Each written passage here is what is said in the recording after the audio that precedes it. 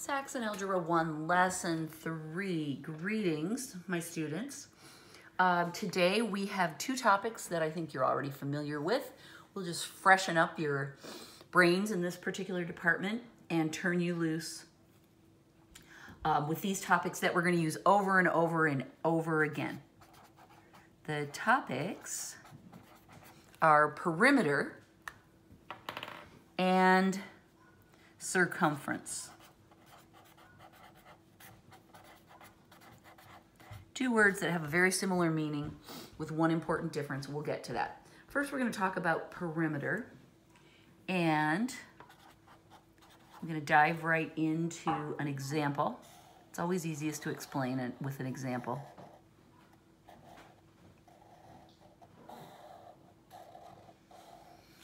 All right, there's a figure of a weird thing. I don't even know what that is. And it's got some numbers written around it.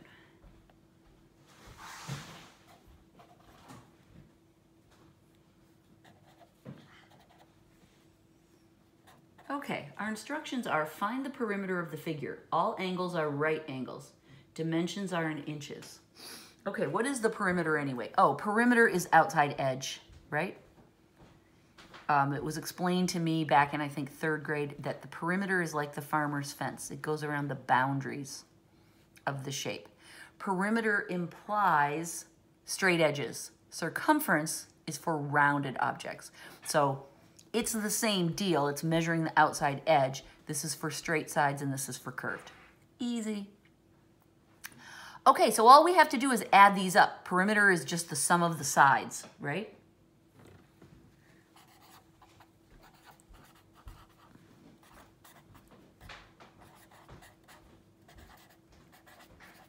We'll just write that down so we remember. So the most important thing to do is just pick a starting place so that you don't get confused as you're adding. Let's just start right here and we'll go clockwise around. You can start anywhere you want. I just picked a random place. Okay, so we're gonna add up all these numbers. I'm gonna make a list right here of the numbers so that they're in the easy format for adding. And let's see what happens. So we start here, the first side is 9. Then this side is 4. This side is 5. Now we run into trouble because here we have the length of a side, but there's no number in front of it. So how in the heck are we supposed to know how long this is if there's no number there? Well, John does this to us all the time.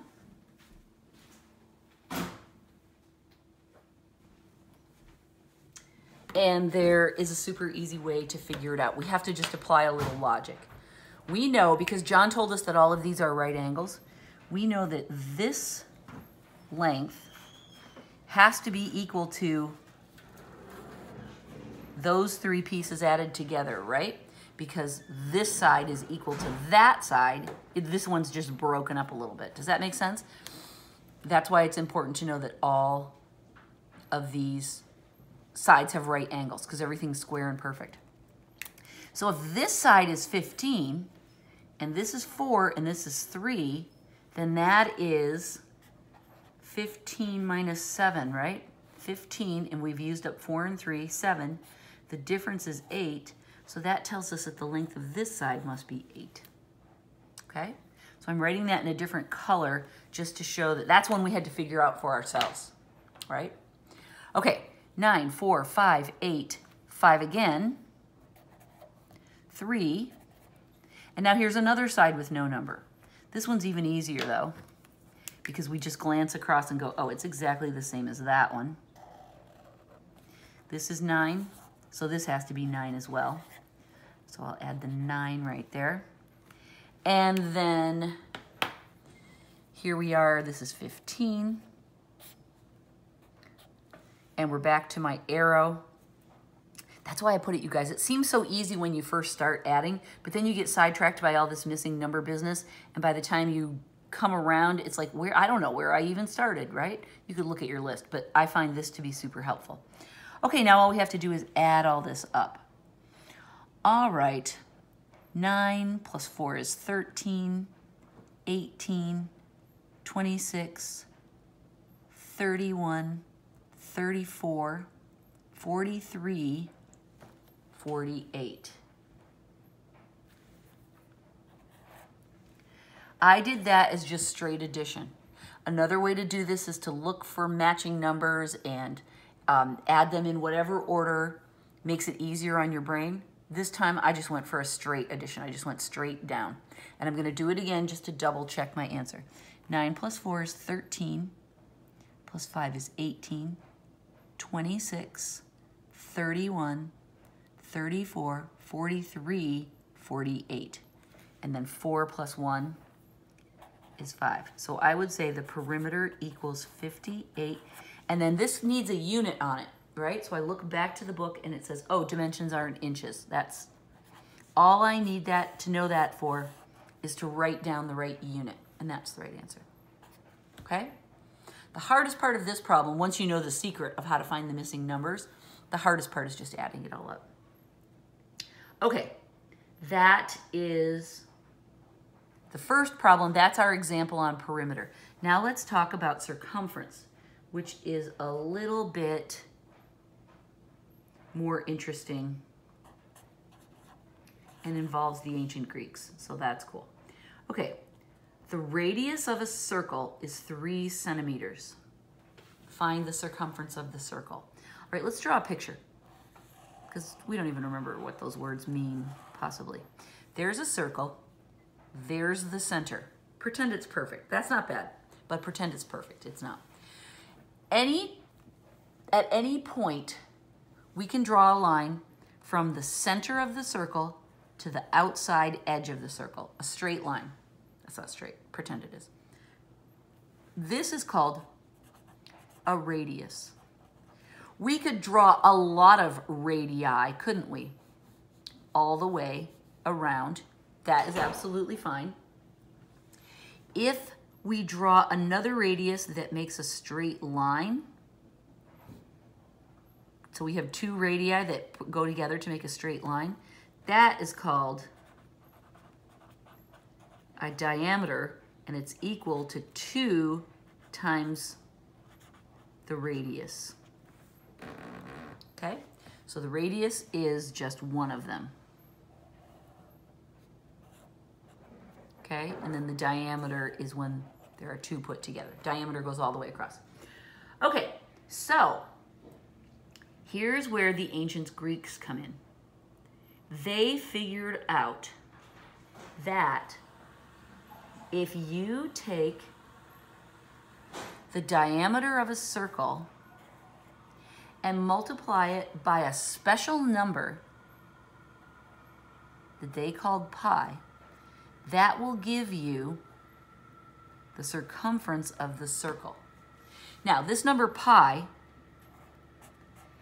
is a long irrational number. That means it repeats infinitely in a non-repeating pattern. 3.1415 ... Okay? The decimals go on for a long time, and so every once in a while I'll get a student that likes to memorize the decimal digits of pi, you know, out to 60 or 100 or some crazy thing. We're not going to use a lot of them. We're always going to round it to 3.14. Okay? So what these ancient Greeks discovered is that if you take the length of the diameter and wrap it around the circle, it will go around 3 times and then have a little bit left over, 0.14. It's true for any size circle. Okay, and you could make a little hobby out of this if you so desired. You could take any circle in your house, the top of a glass, a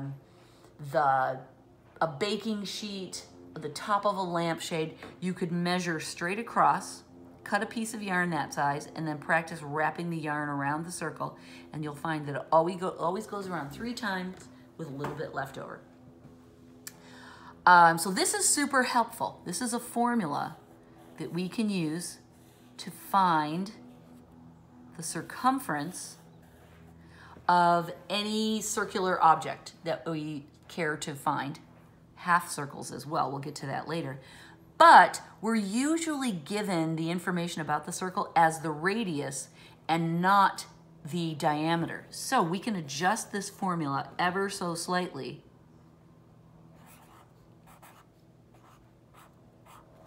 Instead of saying diameter, we can say 2 times the radius, because we already said that's the same thing. This is the form that we usually use in our problems. I'll refer to this way more than I'll refer to this one. But we can write it in any order because these things are all being multiplied. I usually write it as, 2 pi r. That's the way my brain kind of has it memorized. But you can use those 3 values in any order and your thing will work out, your calculation will work out just fine because order doesn't matter in multiplication. Okay, let's go on and do some problems. You wanna? I mean, sure you do, of course you do. That's why you're here, right? Example 3.2. Oh, I already wrote that and we just got distracted with other stuff. So we've got our circle. We've got a radius that is equal to 3 centimeters. I'll put the unit on at the end. I don't worry about writing the unit down as I draw the picture. Find the circumference of the circle. That is the radius. So let's use the form of our formula that uses radius instead of diameter.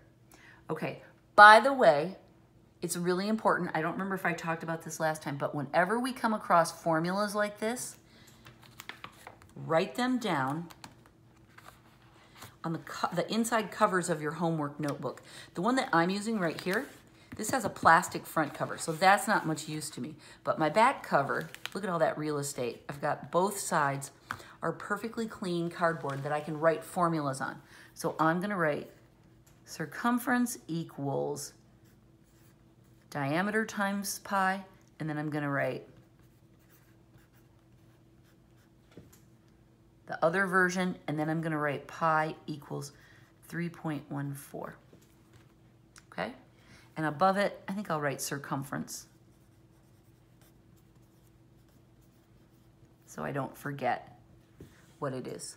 Whenever we get new formulas, write them on your inside cover so they're right handy when you are doing your homework. That means you need to have this book with you when you are taking notes. I know you guys are watching these videos at school, at Westgate, which is fine, but that means you need to bring the right notebook because I want these formulas in the book where you're doing your homework so that when you're doing your homework, it is so easy to just flip to the cover and have what you need right there. Caleb may be doing that. Jackson, I don't think you guys are going to Westgate, so it's easier for you. If you're at home, it's easier because you can just grab your book. But this is a super great resource you're gonna make for yourself. Write the formulas back here. Okay, so now all we have to do is plug this information in. We're gonna multiply 2 times 3.14 because that is what pi is equal to. For our purposes, we're just rounding it to that. And then we multiply it by the radius, which is 3. The problem told us so. Now all I have to do is this multiplication. I can do it in any order. So what I'm gonna do is I'm gonna multiply 3.14 times 6. I'll multiply the 2 and the 3 together. Remember, when you're multiplying with decimals, you can ignore it and fill it in at the end. 6 times 4 is 24. 6 times 1 is 6, plus 2 is 8. 6 times 3 is 18. Now I go back and look at how many digits are behind the decimal place in the problem and put the same number of digits in the answer behind the decimal. So this is 18.84. Now I need to know what my unit is. It's centimeters. And circumference, we're just measuring the line around. So we don't need to square that or anything like that. We'll get to that later. With area, right? We square it. But for circumference, we're just measuring a line. So we're saying that the distance around the outside edge is 18.84 centimeters long. And that's correct. Yay. Let's try another one. The circumference of a circle is 24 meters. Okay. Here's my circle. I always like to draw a picture. It helps me make sense of what the information is. And we're saying that the circumference, the measure all the way around, exactly on the edge of the circle, I'm not exactly on it, is 24 meters. Oh, okay. So that's, again, I drew my circle outside of I drew my arrow outside of it, but I mean exactly that line. The circumference is 24. Find the radius. Oh, so John wants us to work backwards on this one. The circumference equals 24, and I already said right up here that circumference equals 2 pi r. So what I'm going to do is set those two things equal to each other, right? If the circumference is 24, I can plug it in right here. So I'm going to say 24 equals 2 pi r. Cool, right? So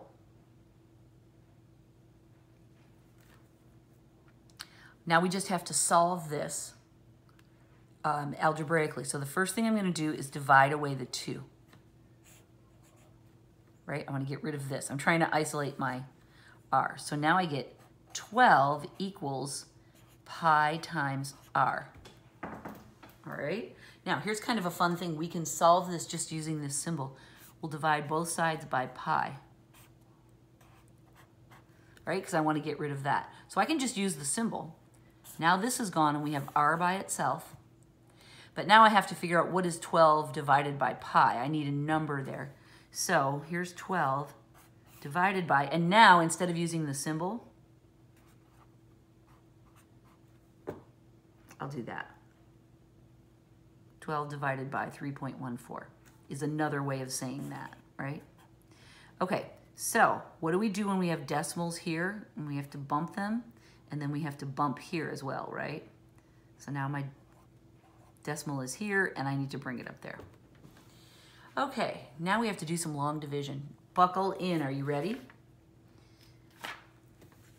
3 into 12. Well, that goes exactly 4 times, and I've got these other littler numbers, so I know that that's gonna be too much because 3 times 4 is exactly 12.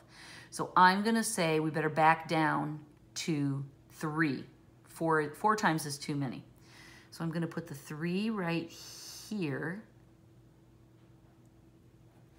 right? Because that's where I want the number to line up. 3 times 4 is 12. 3 times 1 is 3, plus 1 is 4. 3 times 3 is 9. Okay, that lined up exactly how I want. Now I subtract. Remember with long division, the steps are estimate, multiply,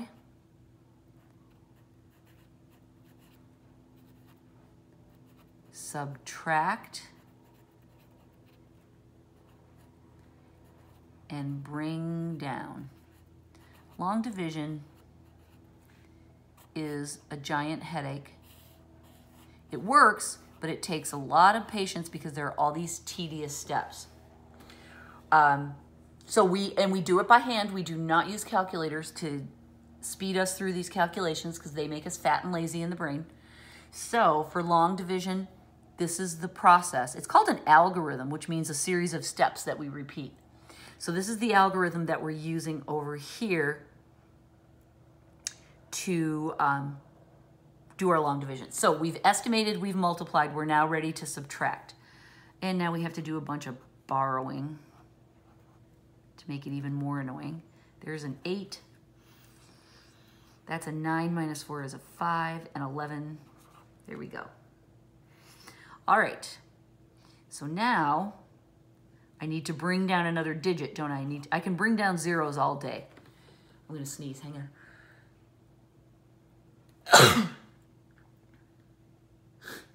Okay, better. We can bring down zeros all day because we've got our decimals in places, so everything's fine. We can do the bring down. Now we're back to estimating. 3, I ignore the 1 and 4 when I estimate at first because I don't know my 314 times tables. 3 into 2 doesn't go. 3 into 25. Okay, that goes a lot of times. That goes like 8 times 3 is 24. I like that estimate because 24 gives me space because I'm going to have to multiply the 8 times those as well. So that feels like a good estimate to me. Let's multiply. 8 times 4 is 32. 8 times 1 is 8, plus 3 is 11. 24, 25. Okay, good. It fit, right? It's smaller than the top number. So now we subtract. 10 minus 2 is 8, and 7 minus 1 is 6. Okay? Bring down another 0. All right, I can make that fit into that. I can double this, and it'll go nicely in there, right? So 680 minus, and this is going to be 2 times 4 is 8. 2 times 1 is 2. And 6. 680 minus 628. I had to squish my format because I ran out of paper, so I'm going to have to rewrite it over here. 10 minus 8 is 2. 7 minus 2 is 5. 520. And I can see it's only going to go once into that, right? 314 will only go once into 520 because twice it was 628. So I'm going to stop here. This would be 3.821. And I'm going to round that and say that the radius equals 3.82 units. What is my unit for this problem? Meters. So what in the heck did we just figure out? We figured out that if the circumference is 24 meters, then the radius must be 3.82 meters with some decimal places that we're choosing to ignore. The hardest part of this problem by far was the long division. We did it correctly, but by far that's the hardest part. So don't be like me and try to squish your long division into just a little side space. It's the main event in this problem, so give yourself plenty of room and don't make yourself crazy with a squish job like I did. Okay, ready? We're gonna take this and put it together for the last two problems of this lesson. Ready? Example 3.4. You guys, we're gonna be doing a ton of this style of problem, so buckle in. We have a diagram. Whenever there's a diagram, I like to copy it because number one, that's really easy and it gives my brain a break while I'm doing my homework. And number two, it helps me notice details that just reading blah, blah, blah, my brain skips over them. Find the perimeter of the figure. Dimensions are in inches. Okay. In the unit, I don't have to worry about, I'll just put that in my answer. That's the only difference it makes. Perimeter, it says, but this is rounded, so this is a perimeter and circumference combined, isn't it? Okay. What do these lines in the corner mean? Those are the symbols for right angles. What that tells us is that all these sides are straight and even. So seeing these markers here, that just gives us relief that we don't have to worry about anything being crooked or tilting. It's all perfectly straight and that makes it easier. Cool. What does this dotted line mean? Okay, the dotted line is where the two shapes kind of connect together to make this big shape. We've got a rectangle and we've got a semicircle. So the dotted line shows us where the two join. What's important about the dotted lines is that we remember that if this is the center and this is the outside edge of the circle, then this length must be 3, and this length must also be 3, right? Because those represent the radius going from the center to the top edge and the center to the bottom edge. The cool thing about the radius is that it's the same all the way around the circle. So that's super helpful because that tells us that this edge must be 6, 3 plus 3. That is a trick you're going to have to use over and over and over and over again. Use the radius to find the length of one of the sides. Okay, so let's go around and add up all the outside edges. I'm going to start here again, and I'm going to go clockwise. So we're going to add up the sides. 6, right, is the first one. Then we're up here. We know that these are straight, so this must be 10 also. I'll add a 10. Now, we have to do the semicircle, right? I use the symbol for a semicircle. I draw a circle, I divide it in half, and I squiggle it out. Technically, this is the other, right? I've done this like it's the the left side of the circle, but this is actually the right side. That's okay, that doesn't matter. This is just my symbol that means semicircle. In order to figure that out, we're gonna have to take the formula for the circumference of a circle. Again, using our radius form. I don't like the diameter form as well because here we have a radius. And we have to divide it in half because we're using a half circumference, or another way I often write this, you'll see it in my notes.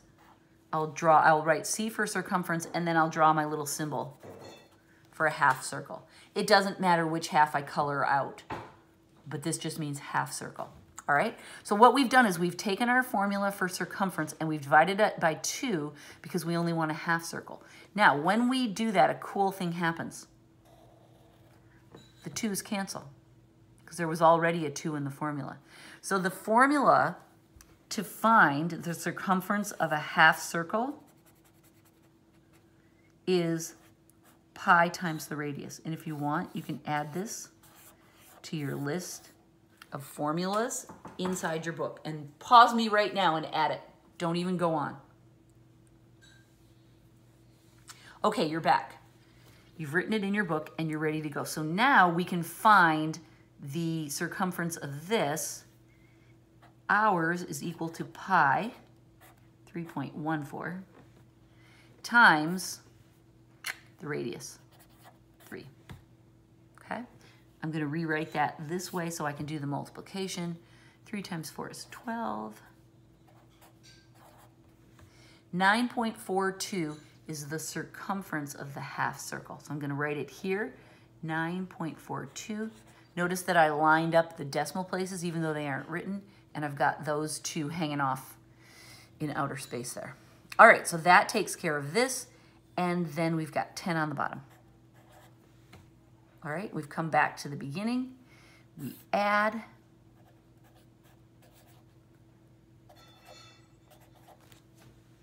And we get 35.42. Now we need a unit. It's inches. We stop and think for a second. What are we measuring? Is it area or is it a straight line? Oh, this is the line that goes around the edge, so we don't need to square that. That is our final answer. And yay, we got it right. Fabulous. Okay, ready for one more? This is the last one, and this one's gonna get even crazier still. We're gonna make it more complicated than this. I mean, just a little, but still. All right, example 3.5. This one has a diagram that's even wonkier. All right, it's got a rectangle at its base. This part is dotted, and then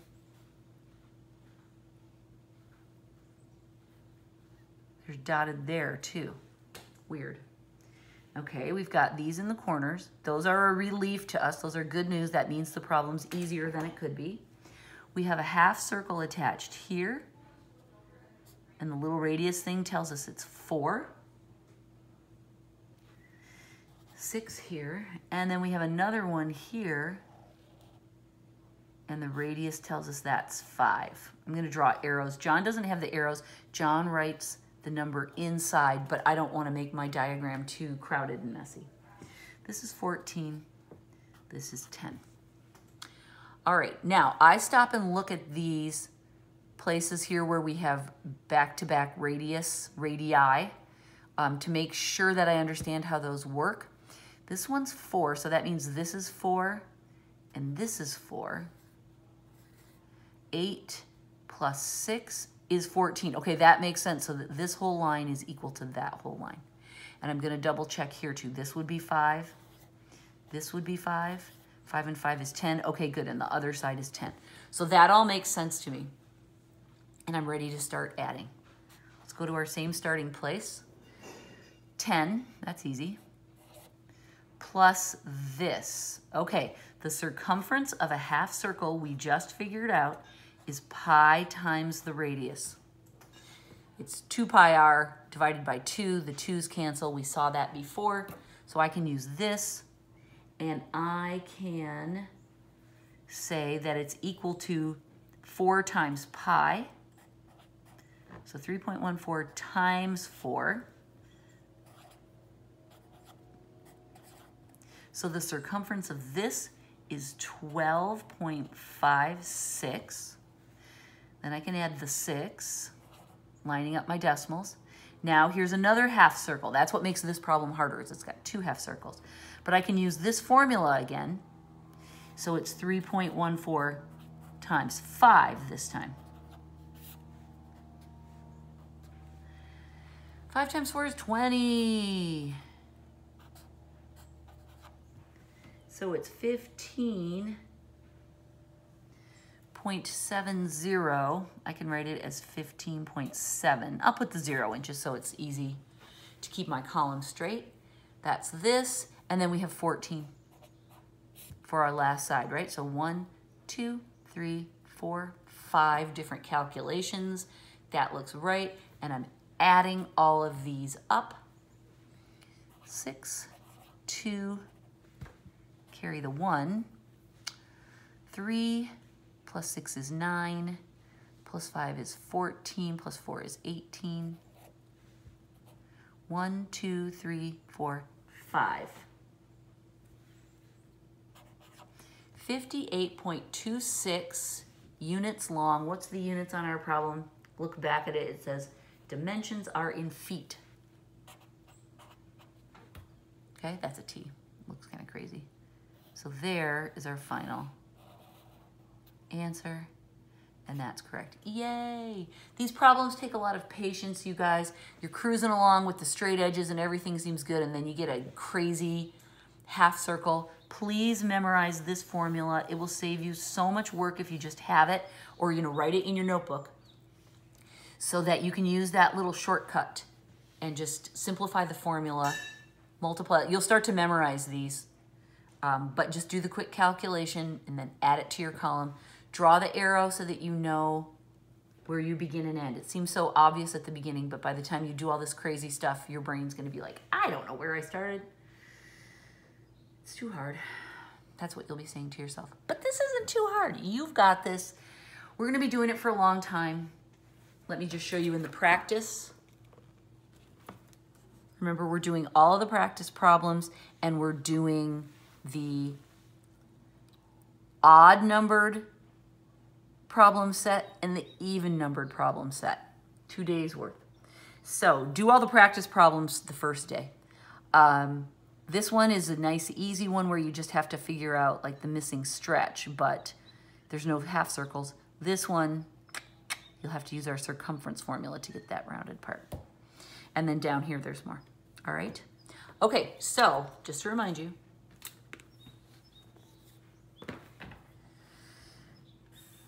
this is what this week's homework will look like.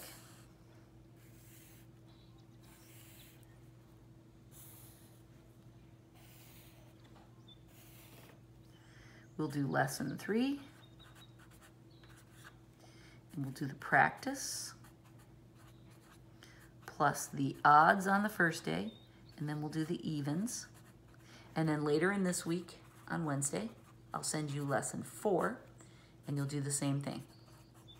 The practice plus the odds, and then the evens. So this is what this week's homework looks like. Next week, we will be on we'll switch over to our standard format and cruise from there. All right? All right. Thank you. Goodbye.